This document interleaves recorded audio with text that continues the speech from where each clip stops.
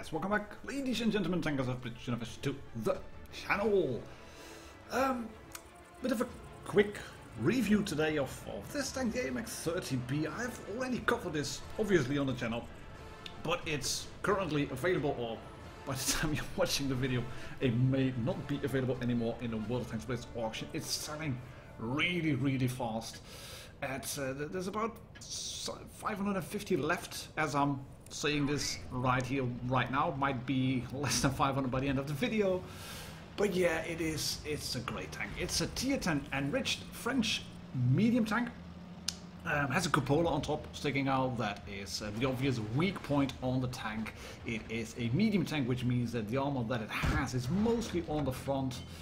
Not so much on the side. You can side script at a pinch with it, which you can do actually with all the tanks in the game. Shots can get caught on the trucks, absorbing all the damage.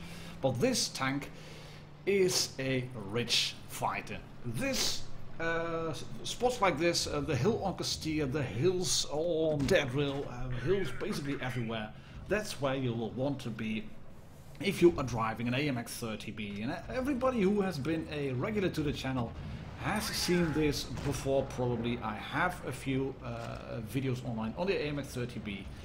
And yes, because it is a medium tank, and this shot you can't... Could have probably maybe gotten away with it, Commander Doggy, without getting shot from the T-62A. I think he probably figured that T-62A would shoot a bit earlier, so we decided to risk it, did take a shot, but yeah, he now realizes they have to push over here. And this is a good thing. If you can get caught out in a dogfight on the other side of the Castilla, then you are in trouble. His side has the better spawn position, which is kind of good, but they don't really have any tank destroyers on the ridges on the northern side. The southern side has a worse spawn position compared to north. And this is annoying. This is an unfortunate bounce on the front of the WZ111G FT, which means that he needs 2 shots to clear the tank now, and he carefully maneuvers around. The WZ does not back off, but wow, that is even more annoying. Bounce on the back of the tank, and he does clear it now, but he would have been able to clear it just a little bit quicker, and then he would have been able to get a few more shots off onto this Leopard PTA, who is fully upgraded. But as far as paper tanks go in tier 9 and 10, this is pretty much one the Leopard PTA. The AMX 30B has no problems chewing through that tank, as you can see here. What do you have then to work with? Well, there's currently 2 enriched tier 10 medium tanks on the game. You have the T22 medium and the AMX 30B, and the T22 medium being a bit of a, well, heavy in disguise. But I digress. This tank, the AMX 30B, that's a full-blown medium. And I like the stuff that Commander Doggy is doing here. You could say that, well, why are you trying to drive up that hill? You know you can't get up there. No, what he's trying to do here is proxy spot that T-62A. He was hoping that the T-62A would come towards him, would come to hunt him. And if you then proxy spot him, I mean, a 62A has bad gun depression. It has been buffed, obviously, but still shooting down that slope, that would not be possible. And this shot is not going to go in. About the only chimney on the whole freaking roof, and he shoots it. And he is now proxy spotted by the T-62A. He spots the T-62A, but then realizes straight away he's proxy spotted himself. And will he be able to clear the T-62A? The T-62A is not paying attention because he's thinking, right, Commander Doggy is moving up on towards the Castilla. I can probably help my teammates pushing that waffle tractor. But you can see that 62A is taken out. This shot on the convoy will probably, yeah, it at least hit. Not sure if it penetrated, but it at least hit. And Commander has to do an all-out Roselia now. 1 versus 4 clutch situation in an AMX 30B. Will he be able to do that? Will he be the king of the hill? And I've been sent a fair few good AMX 30B games, and that's because this tank is a pretty darn good one. So if your game is not in this video, please do not be mad at me. It is, as said, a good vehicle. It packs a 1850 hit point pool, which is about the norm for tier 10 mediums. The view range is 307 with all the bells and whistles when you have optics on it and you have full food on the tank. Your DPM is tad on the lowish side, only, quote unquote, only 3k, which is about the least of the tier 10 mediums currently available, but obviously the Leopard being on top. But the tier 10 medium tanks, that's a very contested area to be the king in, basically. So this tank then trades a little bit of DPM for having good penetration on APCR, 250 to 95 on heat, bit on the lowish side, so you might want to swap your gun rammer for calibrated shells, which drops your DPM obviously even lower. But you do have quite a good gun. The base aim time is not spectacular, the dispersion factors are not spectacular, but you do have good gun impression. And your dispersion when rotating the turret, that's actually quite good.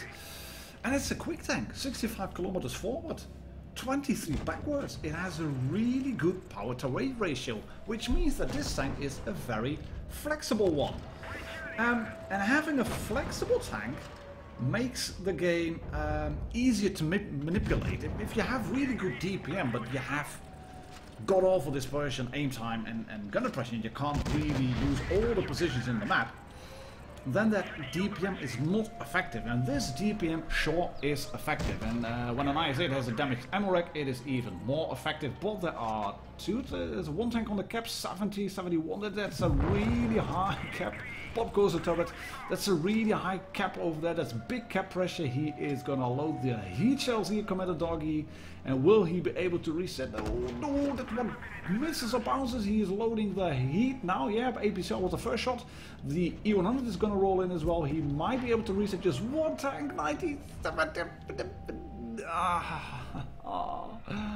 Yeah, I guess that last shot in for just over 6,500 damage and 5 kills. Yeah, team. Very intense game. 6,776 damage dealt, 1,627 base XP, and 2 donuts on the green team. Oh, guys. What's a heartbreaker? What's a heartbreaker? He actually sent me this game and said, this is a great way to start of the new year. And I was thinking, this is gonna be a win. But when the team lets you down like that with 2 donuts in tier 9, well, that's just pretty annoying. But Min1 Man 109, which is I think supposed to be Miniman 109 in the AMX 30B, he is going to have a stroke of luck in the on his team, and basically on the red team as well. He is on Oasis camps, as you can see, where he drives into a rock, a very big one as well. But his team is camping. They are moving into the town, into a side-scraping position. He's getting some help from a chieftain in a second. And I like actually that he did not rush forward too quickly. And you can see he's just very slowly circumventing the map, shooting this T124 who had then spots him. And his T124 ventured forward into the red spawn, into the desert basically. And he's gonna stick his gun up, which looks ridiculous, but that does not prevent Miniman from shooting the cupola. It's a good trick to do. Just stick up your gun. They might shoot the gun, that does not do any damage whatsoever. That's an HE shot. I think that E4 would have been better off trying to fire AP. He has better muzzle velocity. If that shot would have hit the cupola, that would have hurt. But so far, it's 1 minute into the game and the teams are spread out, as you can see. But despite the senses of Miniman are tingling, and this WZ 1-1 makes the cardinal mistake of pushing as a lone tank into 2 tanks which are, well, a full health AMX 30B and a fairly healthy Chieftain Mark 6. And that means that even with the buffed reload on the WZ 1-1, you will not survive, as aptly demonstrated here. And the T124 then makes the mistake of not completely falling back into red enemy lines. Because he's going to stay over there. You can see what he's doing over here, Miniman. He's moving forward. It's not spotted by the T95. He's then going to use the ridges just enough to not get spotted. He's very wary. There's an object 268 on the red team, but they haven't spotted him yet. And talking about cardinal mistakes, take a look at what his chieftain is going to do in just a few seconds. He's going to push in massively, and he's going to pay you for it with a lot of hit points. big HE sale from the T124 straight through the lower plate, I think, of the AMX 30B, because as said, it is still a medium tank.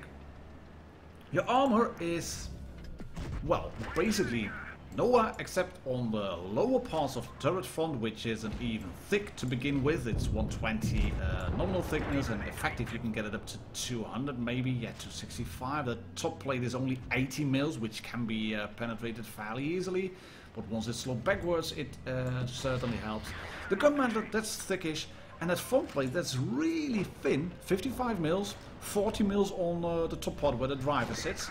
And the lower glasses plate, that is only 30 mils, and that's probably where he got penetrated with AC, maybe even on the first part of the lower plate at 70.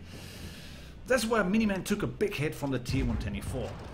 That front plate, however, is sloped backwards, so if you can keep your gun within the drive wheels, left and right, and you can then work that gun depression, you're looking at an effective armor of 230 on the first part of the front plate and 310 on the top part. So that's only the tier 10 tank destroyers that will really hurt you, and you have to worry about tier 10 tank destroyers anyway. Shout out to a Pikachu in the E35, can't kill them all, but he went down fighting. I mean, he took out an IS-4 just before he went down, and that means there is just a FE215B left, a T95, and still that Object 268. We haven't seen him yet. Where is he? And Miniman makes a good move here.